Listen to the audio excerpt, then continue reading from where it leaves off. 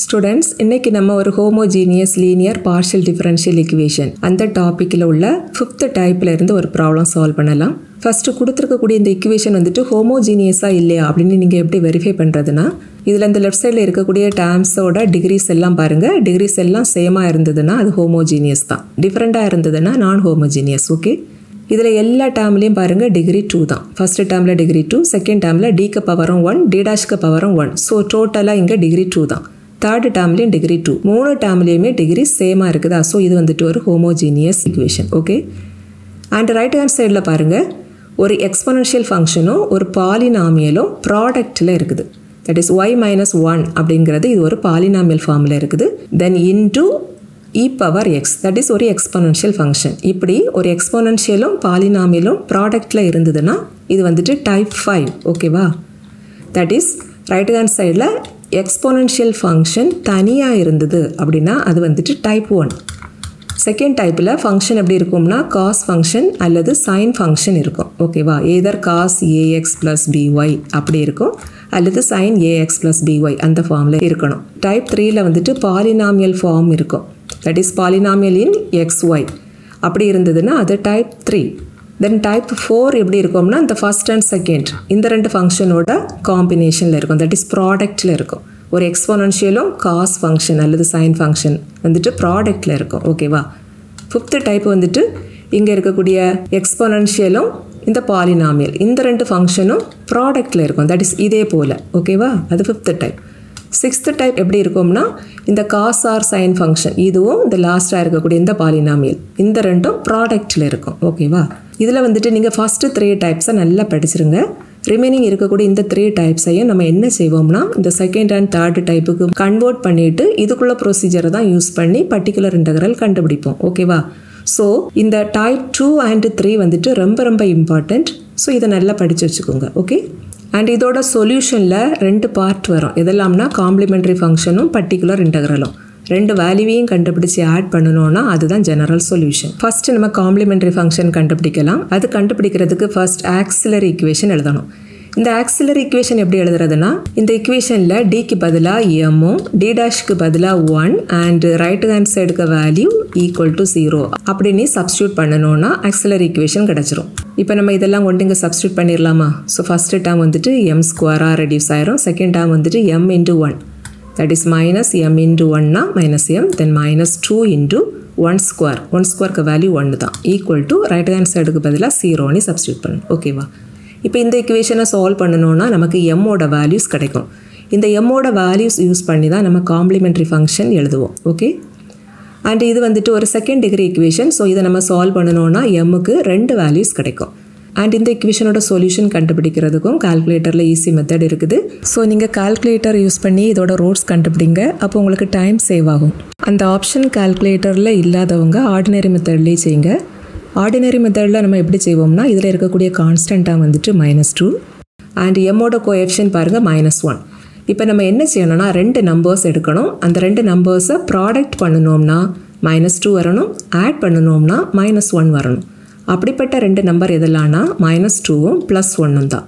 2 product பண்ணுங்க -2 கிடைக்கும், 2 add பண்ணுங்க -1 கிடைக்கும். ஸோ இந்த ஈக்குவேஷனில் உள்ள இந்த லெஃப்ட் சைடை இந்த -2 and 1 இதோட ஃபேக்டராக எழுதிக்கலாம். That is m -2 into m plus 1 equal to 0 அப்படின்னு இந்த ஈக்குவேஷனை எழுதிடலாம். ஓகேவா? இந்த 2 ஃபேக்டரையும் ப்ராடக்ட் பண்ணுனா 0 கிடைக்கும்னா இதில் இருந்து m -2 இதோட வேல்யூ 0வாக இருக்கும் அண்ட் ஆல்சோ m plus 1 இதோட வேல்யூவும் 0வாக இருக்கும். இதில் இருந்து எம்மோட வேல்யூ 2 அப்படின்னு கிடைக்கும். அண்ட் செகண்ட் ஈக்குவேஷனில் +1 ரைட் சைடில் எடுத்தோம்னா -1 கிடைக்கும். ஸோ இங்கே எம்முக்கு 2 வேல்யூஸ் இருக்குது. எதெல்லாம்னா 2ம் -1ம்.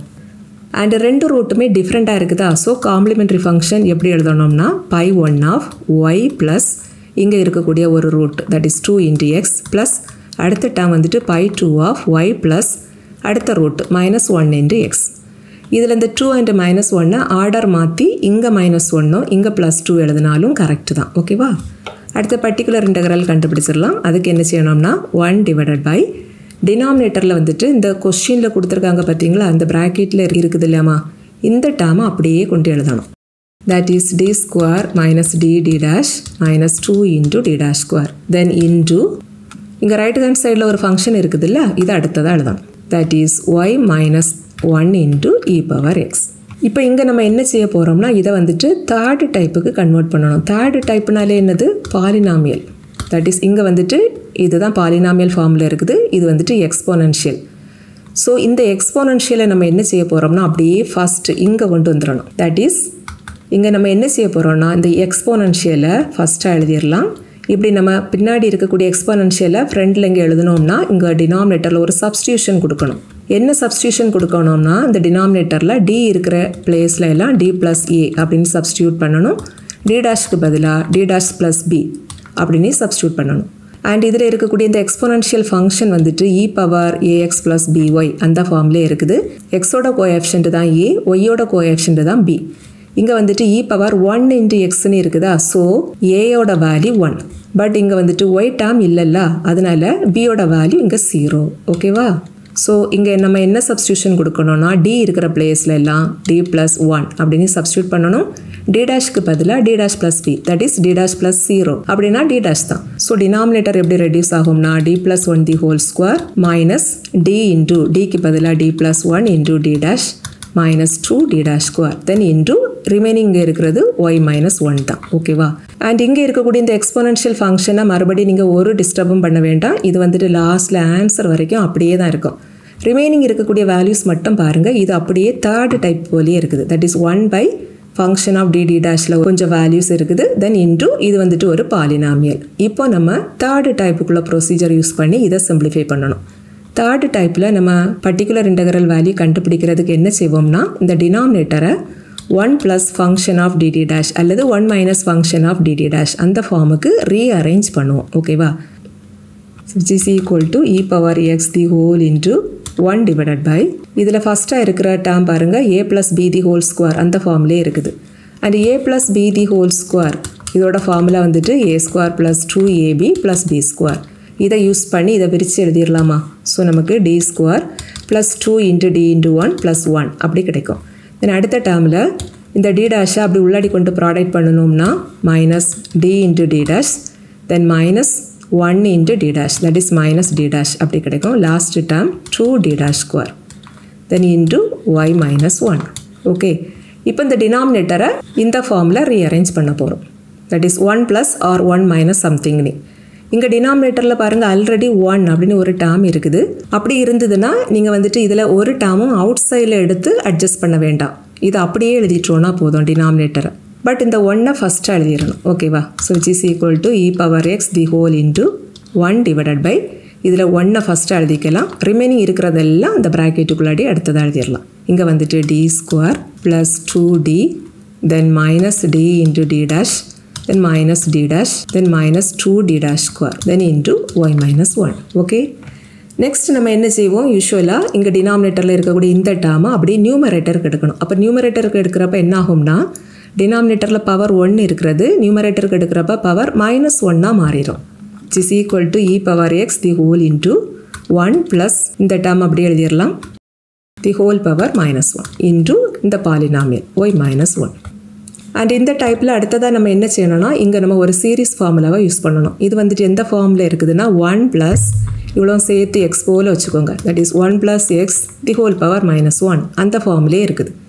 அண்ட் இதோட சீரீஸ் ஃபார்முலா என்னதுன்னா 1 minus X plus X square minus X Q plus X power 4 etcetera. That is இதில் பாருங்கள் ப்ராக்கெட்டுக்குள்ளாடி ப்ளஸ் இருக்குது அண்ட் பவரில் மைனஸ் இருக்குது. ப்ளஸ்ஸும் மைனஸும் இருக்குதா? ஸோ இந்த சீரீஸில் ப்ளஸ்ஸும் மைனஸும் மாறி மாறி வரும். ரெண்டு இடத்துலையும் சேம் சைன் இருந்ததுன்னா எல்லா டேர்மும் ப்ளஸ்ஸாக இருக்கும். தட் இஸ் இங்கேயும் மைனஸ் அப்படி இருந்ததுன்னா எல்லாமே ப்ளஸில் இருக்கும். எப்போதுமே இந்த தேர்ட் டைப்பில் இந்த ரெண்டு சீரீஸில் ஏதாவது ஒன்று தான் யூஸ் ஆகுறது போல் இருக்கும். இப்போ இதே போல் இங்கே ரீஅரேஞ்ச் பண்ணிடலாம்.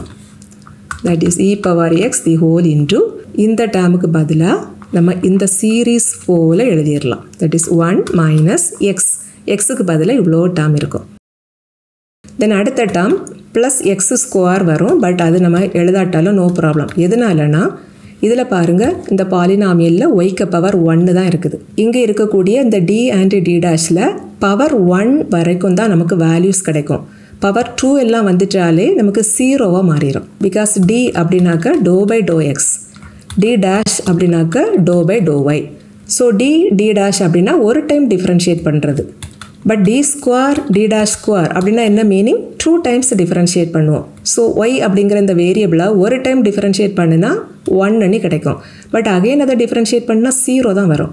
ஸோ இங்கே இருக்கக்கூடிய செகண்ட் டிகிரி டெரிவேட்டிவ்ஸ்க்கு வேல்யூஸ் கன்ஃபார்மாக நமக்கு 0 தான் வரும். ஸோ கண்டிப்பாக அடுத்த டேர்மில் நீங்கள் பவர் 2 எடுக்கிறப்ப என்ன ஆகும்? இதில் இருக்கக்கூடிய எல்லா டேர்முக்கும் பவர் கிரேட்டர் தேன் 2 தான் இருக்கும். ஓகேவா? ஸோ அதனால் இங்கே நமக்கு கண்டிப்பாக 0 தான் நமக்கு கிடைக்கும். ஸோ பவர் 2 பவர் 3 வரக்கூடிய அந்த டேர்ம்ஸ் எல்லாம் நீங்கள் இங்கே எழுத வேண்டாம். ஓகேவா? then the whole into y minus 1. Next என்ன செய்யணும்னா இந்த அவுட் சைடில் இருக்கக்கூடிய இந்த பாலினாமியில் அப்படி இங்கே உள்ளாடி கொண்டு ப்ராடக்ட் பண்ணிடலாம். That is e power x the whole into இந்த 1 into இந்த y minus 1.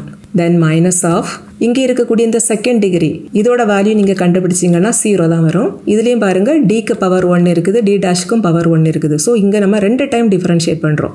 2 டைம் இந்த வேல்யூவை டிஃப்ரென்ஷியேட் பண்ணால் அதுவும் 0 தான் வரும். இதோட வேல்யூவும் 0 தான் வரும். இங்கேயும் செகண்ட் டிகிரி டெரிவேட்டிவ் இருக்குதா? ஸோ ரிமைனிங் இருக்கக்கூடிய இதுவும் மட்டும் நம்ம இங்கே எழுதினாலே போதும். ஓகேவா? ரிமைனிங் வேல்யூஸ் கன்ஃபார்மாக உங்களுக்கு 0 தான் வரும். சப்போஸ் இங்கே இருக்கக்கூடிய இந்த பாலினாமியலில் ஸ்கொயர் டேர்ம்ஸ் எல்லாம் இருந்தது அப்படின்னா, for example X square Y square இப்படியெல்லாம் இருந்ததுன்னா இங்கே வந்துட்டு செகண்ட் டிகிரி டெரிவேட்டிவ் வரைக்கும் வேல்யூஸ் நமக்கு கிடைக்கும். ஸோ அப்படி இருக்கிறப்ப இதெல்லாம் கட் பண்ணக்கூடாது. புரியுதாம்மா? சப்போஸ் பவர் 3 எல்லாம் இருந்தது அப்படின்னாக்க நமக்கு நெக்ஸ்ட் டேர்மை நம்ம எழுதணும். இங்கேயே நமக்கு பவர் 3 உள்ள டெரிவேட்டிவ்ஸ் நமக்கு வரும். ஸோ இதை நம்ம அப்படியே ஒமிட் பண்ணிட முடியாது. புரியுதா? ஸோ இந்த பாலினாமியலில் உள்ள பவருக்கு ஏற்றா போல் நீங்கள் இங்கே வேல்யூஸ் எழுதினீங்கன்னா போதும். ஓகே? ஸோ நெக்ஸ்ட் டேர்ம் என்ன வரும் பாருங்கள். இங்கே ஒரு மைனஸ் இதை கொண்டு இப்படி உள்ளாடி ப்ராடக்ட் பண்ணினோன்னா இந்த டேர்ம் வந்துட்டு -2dயாக மாறிடும். ஸோ -2d இன்ட்டு அவுட் சைடில் ஒரு y minus 1 இருக்கும். அண்ட் அடுத்ததாக இந்த மைனஸை இங்கே இருக்கக்கூடிய இது கூட ப்ராடக்ட் பண்ணணும்னா +d dash இன்ட்டு இந்த y minus 1. So which is equal to e power x the whole into y minus 1 then minus 2 into இங்கே d அப்படின்னு ஒரு வேல்யூ இருக்குது பார்த்தீங்களா? அப்படின்னா என்ன மீனிங்னா டோ பை டோ எக்ஸ். ஓகேவா? So to by to X of y minus 1 then plus d dash அப்படின்னா to by to y. Okay? Then y minus 1. So which is equal to e power x the whole into y minus 1 then minus 2 into to by to X அப்படின்னா என்ன மீனிங்னா differentiating this function partially with respect to X. That is இந்த ஃபங்க்ஷனை எக்ஸை பொறுத்து தான் differentiate பண்ணணும். So இங்கே X மட்டும்தான் வேரியபிள், ஒய் கான்ஸ்டன்ட். அப்போ இந்த டேர்மும் கான்ஸ்டன்ட், இதுவும் கான்ஸ்டன்ட். கான்ஸ்டன்ட் மட்டும் இருந்ததுன்னா அதோட டிஃபரன்ஷியல் வேல்யூ 0 தான். ஓகேவா? தென் ப்ளஸ் அடுத்த டேர்ம் பாருங்கள் to by to Y of this function. To by to ஒய்னாக்க differentiating partially with respect to Y. So Y மட்டும்தான் இங்கே வேரியபிளாக இருக்கும், ரிமைனிங் எல்லாம் கான்ஸ்டன்ட். ஸோ இந்த ப்ராக்கெட்டில் இருக்கக்கூடிய இந்த ஃபஸ்ட்டு டேர்ம் வந்துட்டு வேரியபிள். இங்கே வந்துட்டு ஒய் பவர் 1 இருக்குது. எப்போதுமே எந்த ஒரு வேரியபிளுக்கும் பவர் 1 இருந்ததுன்னா அதோட டிஃபரன்ஷியல் வேல்யூ 1 தான். ஓகேவா? ஸோ ஒய் பவர் 1க்கு differential value with respect to ஒய்னா 1 கிடைக்கும். தென் மைனஸ் அடுத்த டேர்ம் பாருங்கள் 1 இருக்குது. 1 வந்துட்டு constant. கான்ஸ்டன்டோட differential value 0. Okay? So which is equal to e power x the whole into இங்கே ஃபஸ்ட்டு டேர்ம் வந்துட்டு y minus 1 அப்புறம் இங்கே ஒரு +1 இருக்கும். இதில் இந்த +1 -1 கேன்சல் பண்ணணும்னா நமக்கு ஆன்சர் வந்துட்டு e power x into yன்னு கிடைக்கும். இதுதான் பர்டிகுலர் இன்டெக்ரலுக்கு வேல்யூ. இப்போ நம்ம சொல்யூஷன் எழுதிடலாம். So solution is z equal to complimentary function plus particular integral. இதில் நம்ம ஆல்ரெடி கண்டுபிடிச்ச காம்ப்ளிமெண்ட்ரி ஃபங்க்ஷன் அதோட வேல்யூவையும் இந்த பர்டிகுலர் இன்டெக்ரலுக்கு வேல்யூவையும் சப்ஸ்டியூட் பண்ணிட்டோம்னா இதுதான் கொடுத்துருக்கிற எக்வேஷனோட சொல்யூஷனாக இருக்கும். ஓகேவா?